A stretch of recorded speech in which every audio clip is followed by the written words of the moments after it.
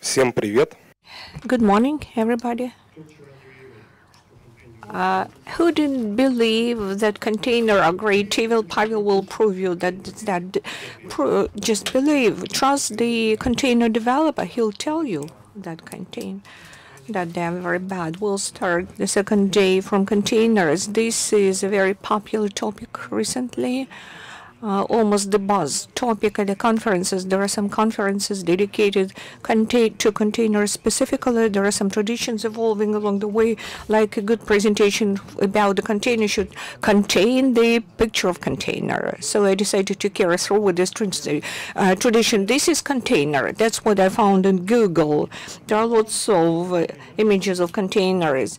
Yandex shows more containers if you search.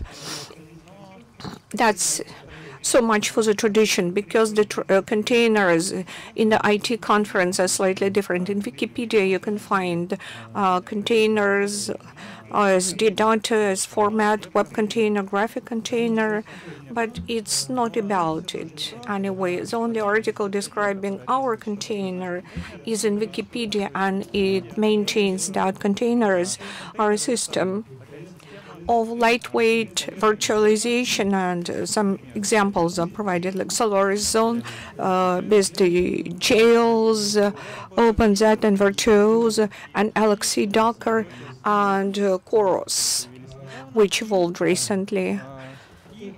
And a while ago, most of people called that technology containers, the technology which was based on two concepts, on two pillars. First was called C groups, control groups. The other one, namespaces. First technology, it's a kernel subsystem to unite processes into groups and to tag some controllers to those groups so that administrator will identify the way those processes groups will consume system resources, input, output, memory, network throughput capacity, and so on. Another subsystem or namespace was the system of virtualization, which enabled us to unite the processes into groups so that the groups of processes could on a similar identifier see different groups, different objects, like one process on identifier network device called back sees one network device, the other one sees the other one, the other device. As to the container object, it was not there in the container, in the kernel. Containers were the technologists taking those parts of those two pillars and just having them mixed up to launch processes. The third pillar was not there, but it evolved eventually. Many know what kind of pillar I'm talking about. It was Docker project, which added up to this technology of container virtualization. The missing part, the missing ability to take a set of software bundles, package it, and launch it in the container, because prior to Docker, container technology was confined to kernel subsystems and a very little and limited set of utilities, system utilities, which enabled us to put together those building blocks. When Docker came along, it became very easy to take software pieces, to package them and to launch them inside the containers. Then the third pillar was growing with time, and it outstripped the other two. It overshadowed them, so to put it. And currently, when we say container, it's slightly about different technology, which is related to the first one. It grew out of it, but it's just different. Today, we call a container the way of packaging apps with all their dependencies and to launch them in the isolated sandbox. Now, currently, they launch applications into the containers, first in the former sense, but the situation has been changing and shifting towards the latter sense of container. I would like to tell you about those two worlds. The first one, calls containers the low-level virtualization technology, like in Open Galaxy and others. Kernel developers are also writing something into the kernel about it. And the second world, the second community, which is upper on the software stack, it's the guys who are engaged in containers like apps, administration and management. A second definition is more popular. Let's start from it. What is going on in the community of people who called containers the packaged applications? First of all, it's about the growth of popularity of the concept of complex system construction as microservices. Docker initially has been gearing in its technology for those guys who would like to come up with very sophisticated and big system. They'll not do it in the way of a big monolithic application with very sophisticated logic inside, but will put them together with small components. Each one interacts with a set of other components, and it does not store inside it from within the state which would be critical. Each of the microservices in Docker philosophy is the component which in any point of time could be killed and relaunched from scratch, and the system with some delay will keep on operating. Such an approach towards designing big and sophisticated systems has been proactively promoted in different conferences, not just of Docker company, but also by others. This technology has got lots of adherents, and of course those who are against, they say microservices is cool, it's great to design a software is just cool, but we tried and it was even worse than before. No, we'll stay away from containers. Second implication related to it is about Docker, saying that with the appearance of their software, they combined pretty detached and isolated groups of developers and system administrators who were totally detached and aloof from each other, and now they understand each other much better. Docker is saying now a developer writes his app. Docker recently announced Docker for Mac. Now it's possible to write application not just on Linux. Not everybody likes Linux, by the way. And a developer wrote the application, packaged it, pass it over to admin, and the developer may go to Bahamas, drink cocktails and sunbasking, something like that.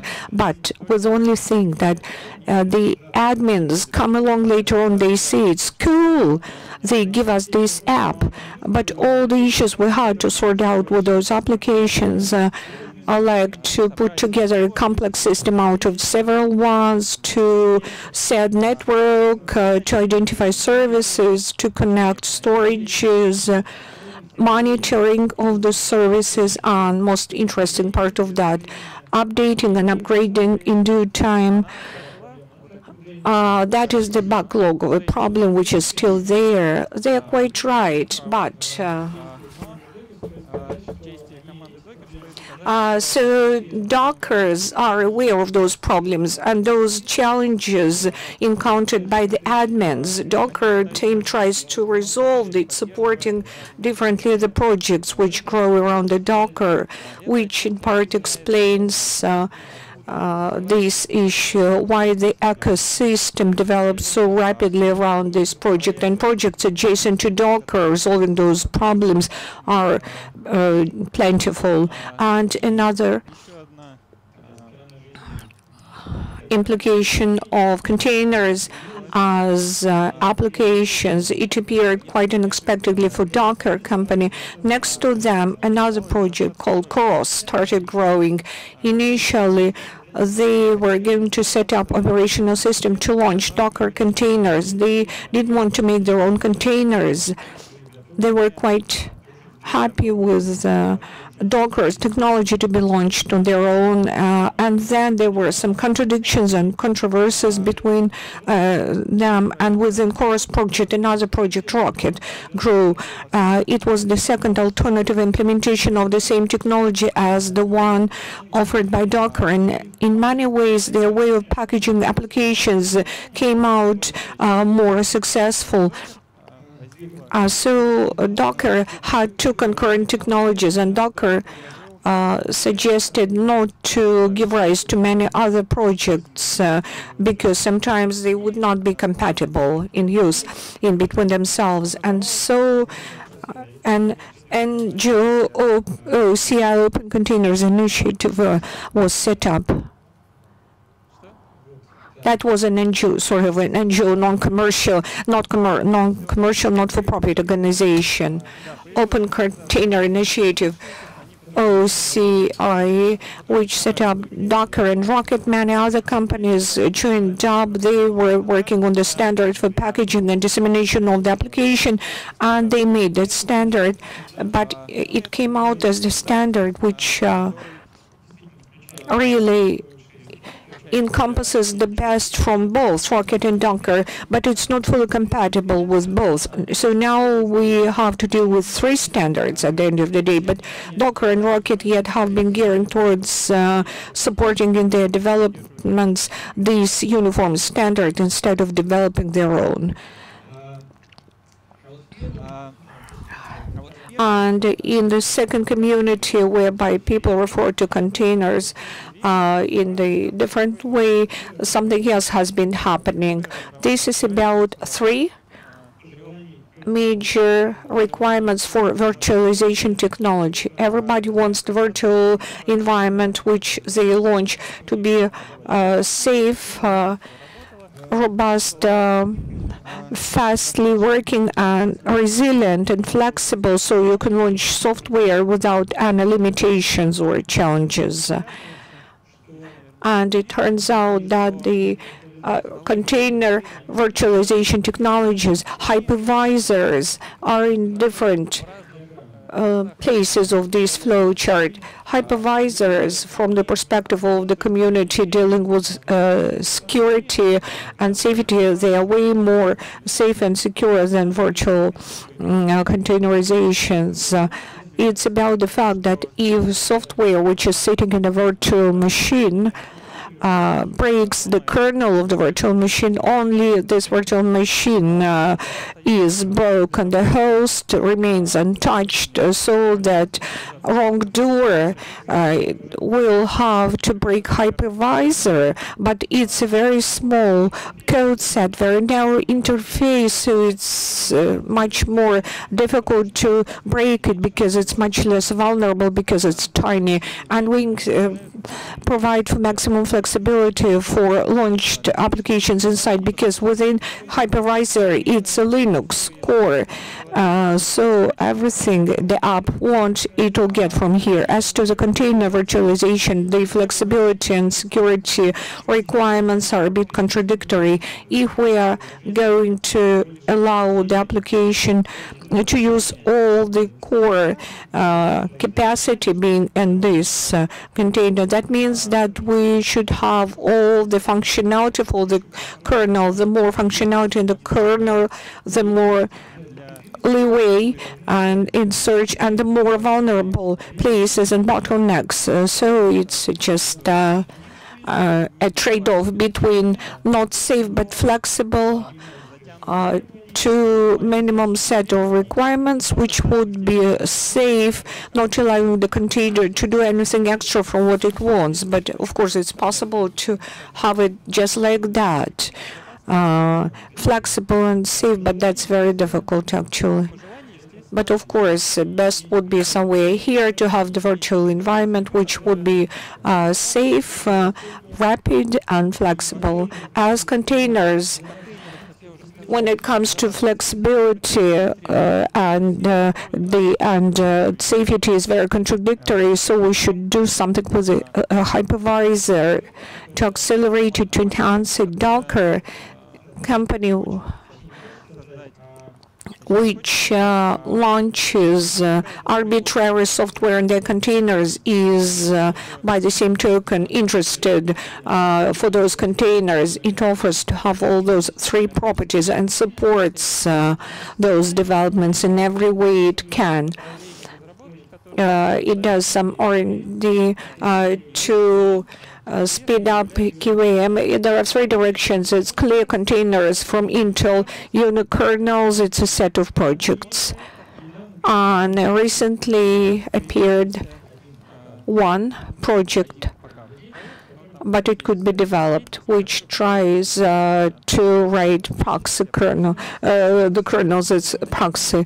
Let's start from Linux, clear Linux, a few words about it. What are those layers by Docker? Docker, in order to provide container, the root file system, the set of files which represent the software launched in the container, it collects this file system out of layers. It has got a basic layer with basic Linux. For a long while it was Ubuntu. Now they are changing down to for base layer by a tiny Linux, then another layer with some software for container, database, web service, whatever.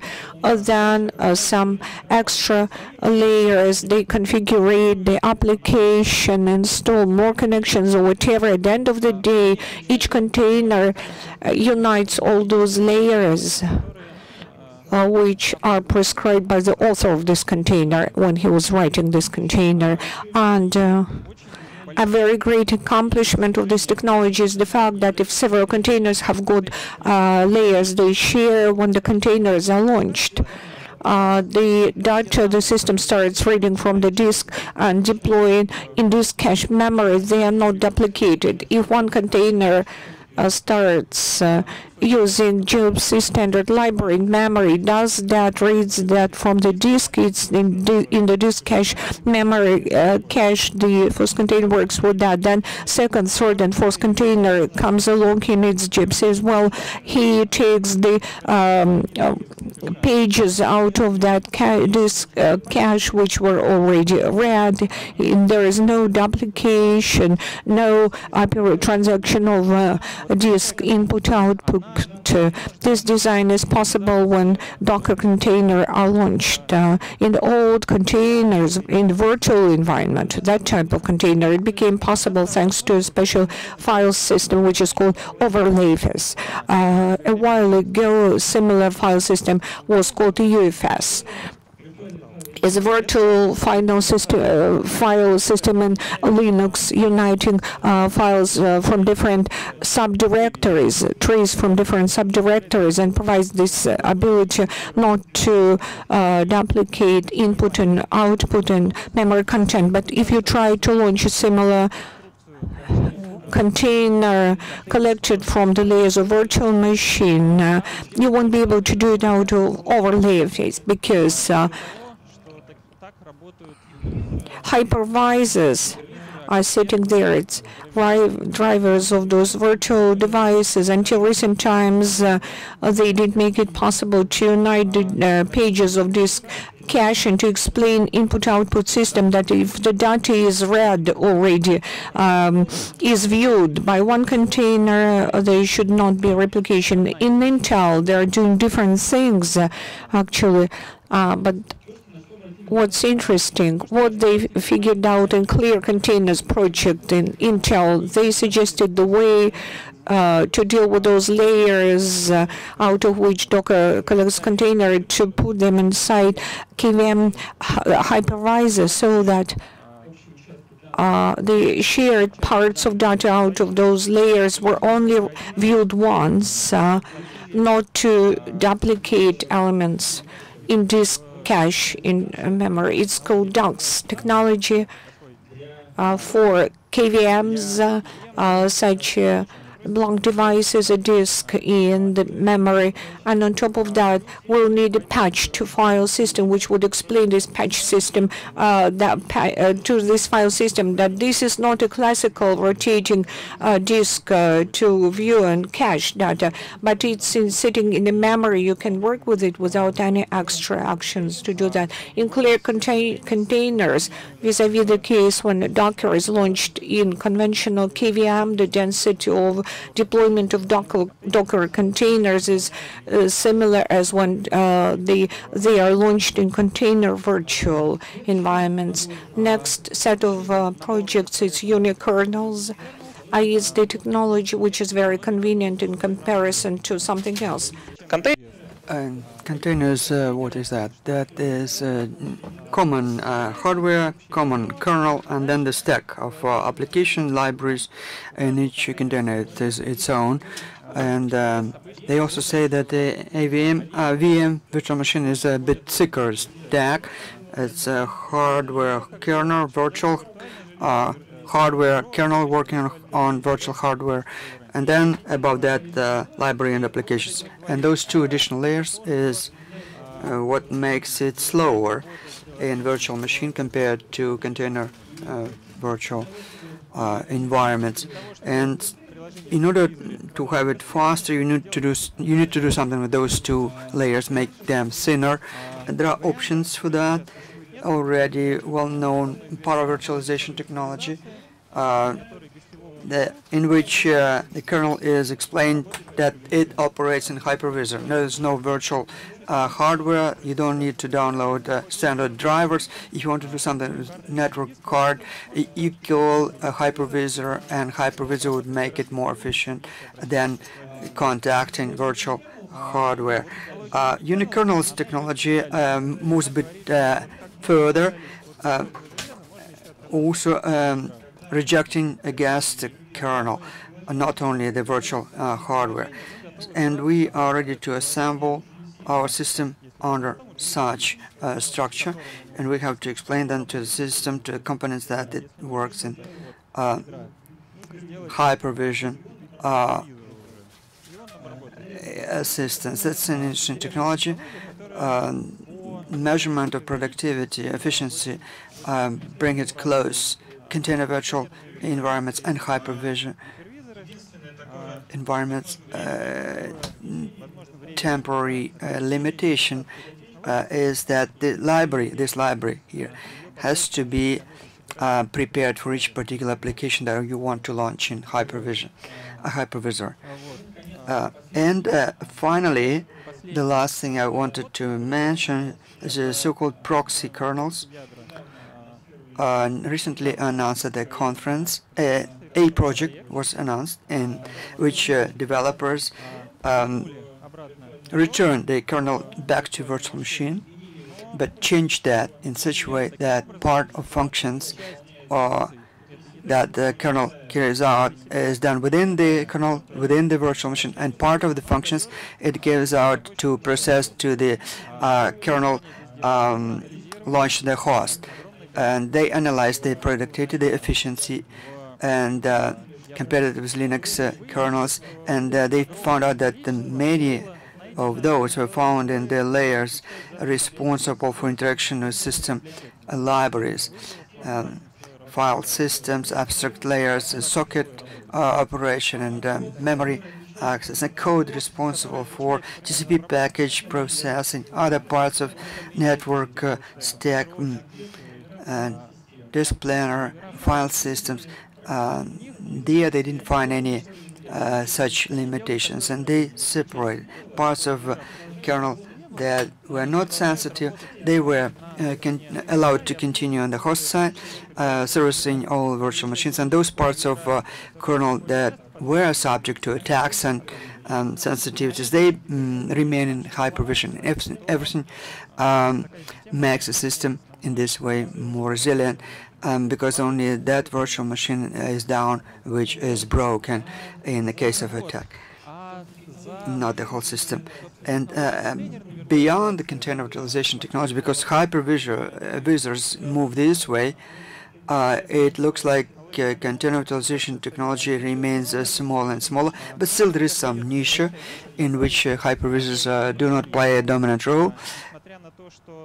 And despite the fact that the efficiency has greatly increased recently with the help of hardware designers and developers of soft, number of tests shows that productivity of programs launched in container is 10 to 20% higher compared to hypervisor running program. Nobody can do so far anything about that, but there are different scenarios which show that even those 10% are sometimes valuable advantage, especially if flexibility of the system is not really important and other factors are more important. And when you know what to expect of the system, and simplest example is a set of services under this NFV name, Network Function Virtualization, is a software which provides various network technologies. For example, complex topologies adjustment, some smart firewall balancing modules, IP address management, and so on. All that soft is sensitive to productivity. The slightest delay in delivery of package can lead to considerable decrease in efficiency, and the fact that what that soft wants from the kernel is easy to determine. It's not that much. Socket access, some other sources from the kernel, not very complex and not very difficult to launch that soft in container virtual environment, providing that only the functions that it needs. Looking at the success of those projects that I show that try to launch network services within container virtualization component, there is interest rising to launching other service items in the same mode.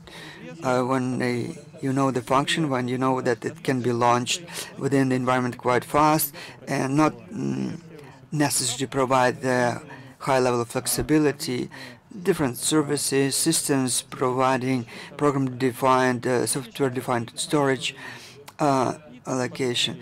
All that soft is still has a good chance to make use of container virtualization to become more efficient. That is all from myself. If you have any questions, you are welcome.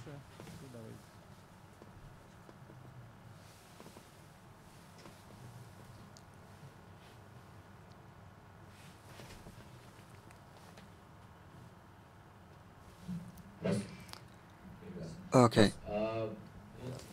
I have a question about hypervisor. Can you go back in unikernel? Why it is different from container virtualization? We also have kernel there. We also have separate libraries for each application. What is the difference here? The difference is the same picture. In the container, GLFC library is a general purpose, simplest library. If something is needed from the library, open a file. It makes a system call contacting a kernel, and that kernel can be either in hypervisor or not. And in unikernel, it's a specialized library, not general library, and it contacts hypervisor with a request to that kernel to open that application in a file. That is ideologically very tiny difference, but here they fight for launching application under hypervisor control. Hypervisor I didn't show here on the scheme, but it is there. Hypervisor.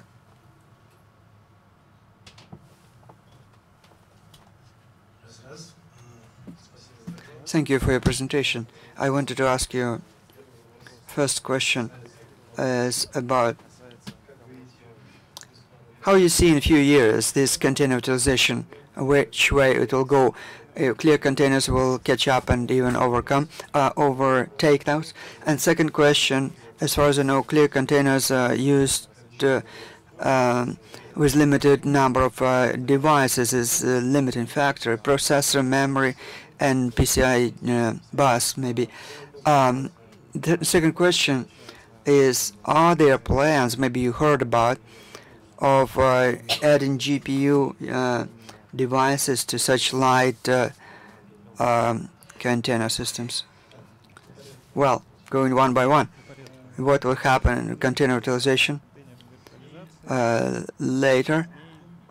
Well, currently container virtualization is still used as lightweight systems. Distributive is launched in that. This approach, I believe, would die out in a few years, and people would switch to KVM instead of light containers, and the nature to launch some services within that will still remain until hypervisors will catch up with speed, velocity. As to taking over, I doubt it very much, because there is a layer of hypervision. Even if it's seen, it cannot be completely avoided. And what you can achieve is no decrease in efficiency, but to take over. As to the second question, not only DAX technology was developed, many other things, and one of the things is to create VM with a smaller set of devices. That is all done for acceleration, launch acceleration. With 2 devices, you can do it in parts of a second. And GPU support addition. These requests come from people that do 3D graphs or high power computing. That they have highly productive hardware, and they want to have appropriate capacity in software. GPU, I don't know if Intel would do that or any other party. GPU, classical virtualization. Yeah, in classical it works.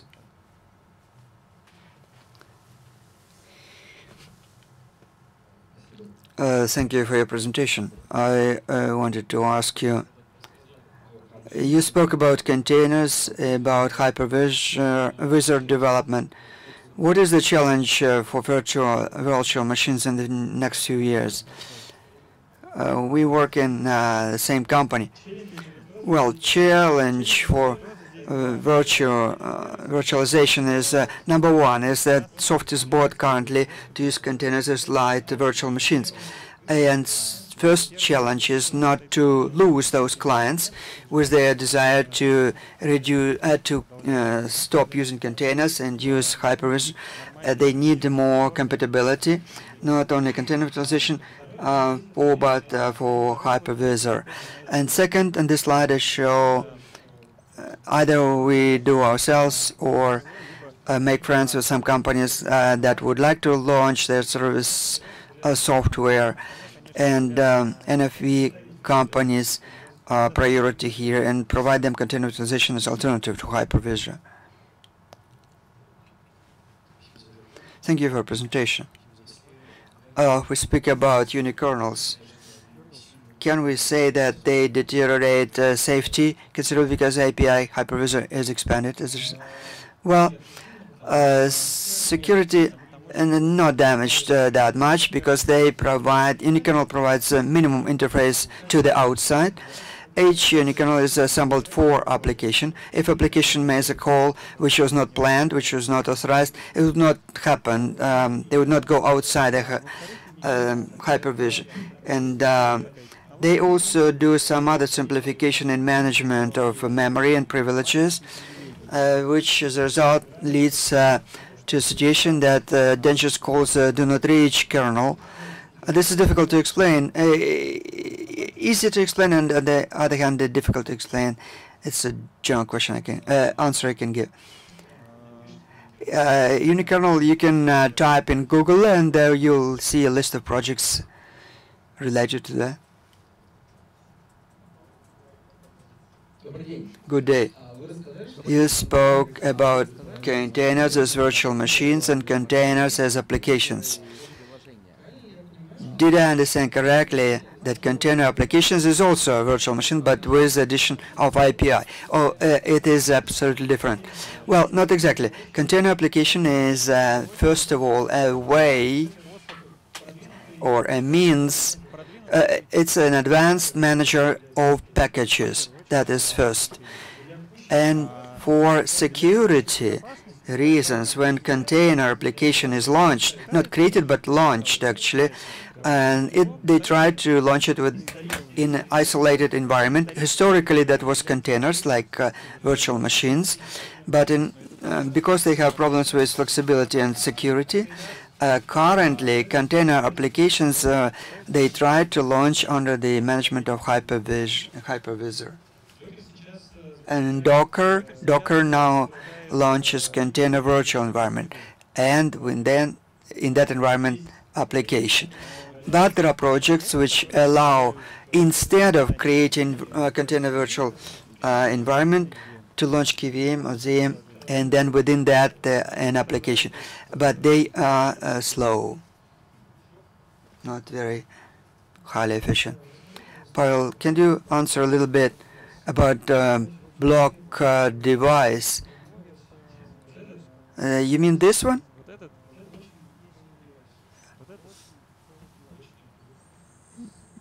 Blocked device.